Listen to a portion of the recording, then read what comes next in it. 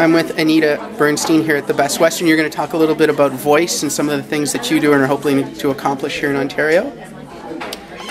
The area that I oversee for the Voice organization is the training program for teachers of the deaf that are now in the mainstream setting and came through training a few years ago before we had so many children learning to listen and speak.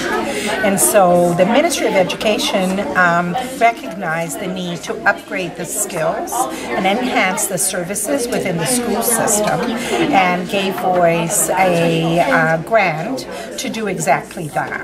And so rather than taking the teachers out for training, our mentors actually go into the school boards and help the teachers of the deaf to increase their skill set in providing services for children that are using cochlear implants or digital hearing aids and are learning to listen and speak in the regular classrooms.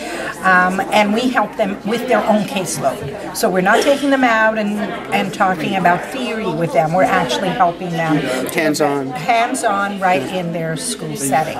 So until now, we had funding for 4 pilot boards and 19 school boards. So we've completed the training in 23 school boards.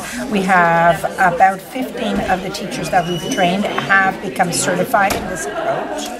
And we had at one time been told that we would have continued funding to be able to train in all 72 boards across Ontario. But unfortunately right now, that funding has been frozen, and so at this point we're not sure whether we in fact are going to be able to continue the training. How important is this training and how important is the results of the training with children with these issues?